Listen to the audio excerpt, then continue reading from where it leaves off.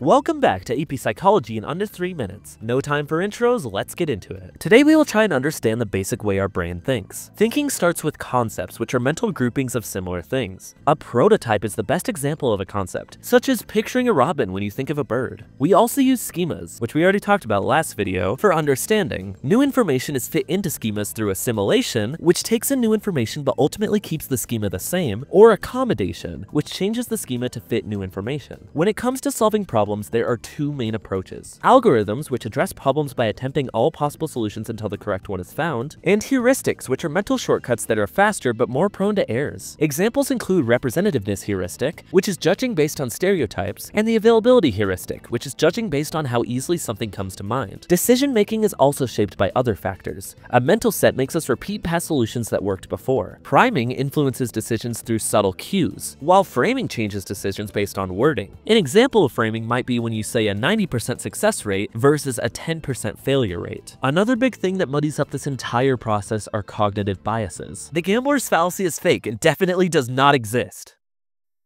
But on the off chance that it is real, it is the belief that past outcomes affect future ones in completely random events. The sunk cost fallacy is sticking with something just because you've already invested in it. Obviously, these are both flawed ways of thinking, which is why they are called fallacies. On another note, strong executive functions help us plan, organize, and carry out goal-directed behaviors. Creativity is divergent thinking, generating many novel ideas instead of sticking to one convergent solution. On the screen now are some AP-style questions for this topic. Pause now.